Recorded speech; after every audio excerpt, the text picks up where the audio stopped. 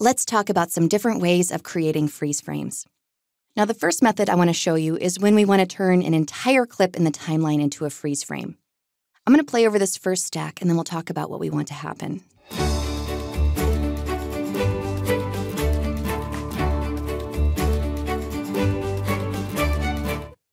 Okay, so basically I just want these 3 pieces of video to be still images. So all I need to do is find the moment that I want to freeze and then freeze it.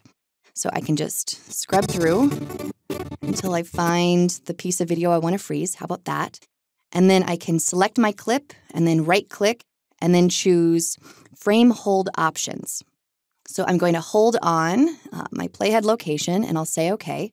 And now you can see that I have a still. Okay, we can do the same thing for the clip on V2, but I actually want to assign some keyboard shortcuts because it's faster. So I'm going to come up to Premiere Pro Keyboard Shortcuts. This is in the Edit menu on a PC. And then down here, I'm just going to type in Frame Hold. And Frame Hold Options currently does not have a shortcut.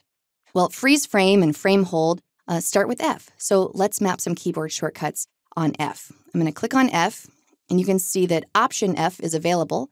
So I'm just going to type in here Option F, and so that'll be my keyboard shortcut for Frame Hold Options. And while I'm in there, I'm also going to add keyboard shortcuts for Add Frame Hold and Insert Frame Hold Segment, because we're going to talk about those next.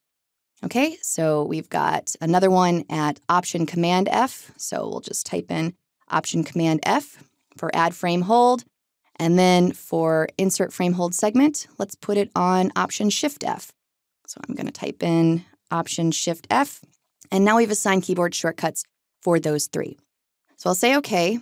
And then on my second one here, I'll use my Option F command, but let's find the piece of video that we want to freeze. OK, how about there? And I'm just going to select it and then press Option F. All right, and I could change it to playhead location, but in this case, source timecode at this exact frame will be OK. So I'll say OK there. And then we'll go ahead and freeze this moment on V3, Option F, and OK. All right, and I'll play over it again.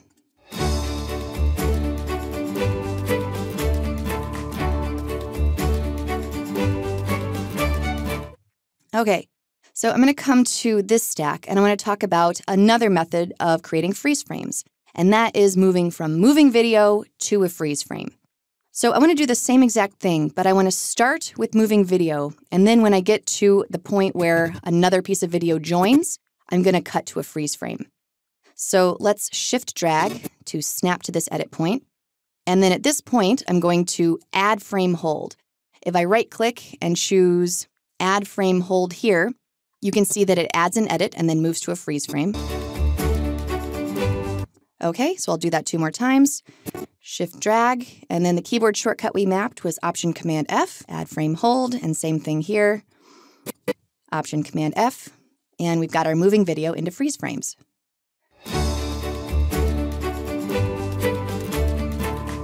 All right, and then finally, our last example is basically showing the bread making process, and then I have several titles that describe what's happening at any given point.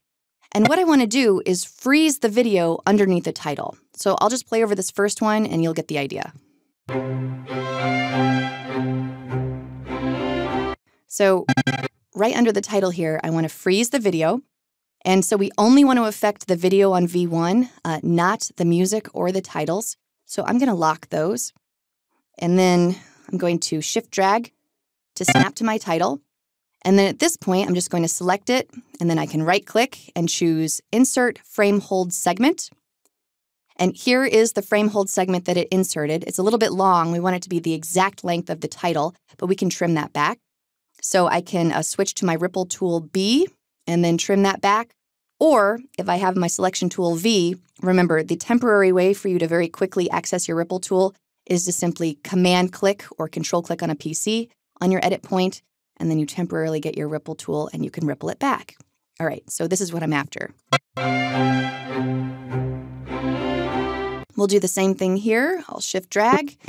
And then the keyboard shortcut we used for this one was Option Shift F. All right, and here's our frame hold segment. I'm just going to Command click, drag it back, and then on down the line.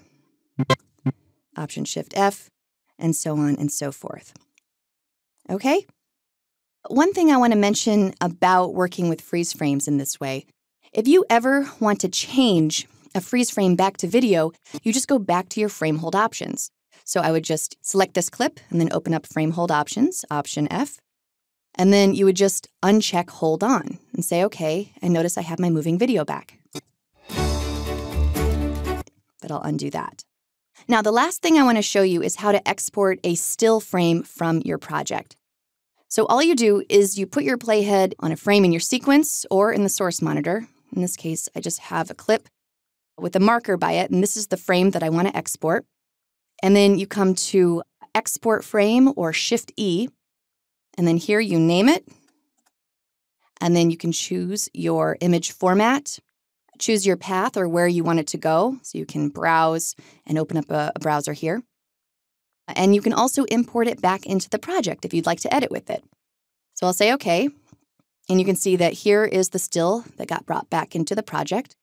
And then if I go to my desktop, here is the still that got exported. So I can use that for promotional purposes or to make a thumbnail or whatever I like. All right, so adding freeze frames is pretty easy in Premiere Pro, whether you want to freeze a clip, add a freeze frame at the end of a clip, insert a freeze frame inside of a clip, or even export a still.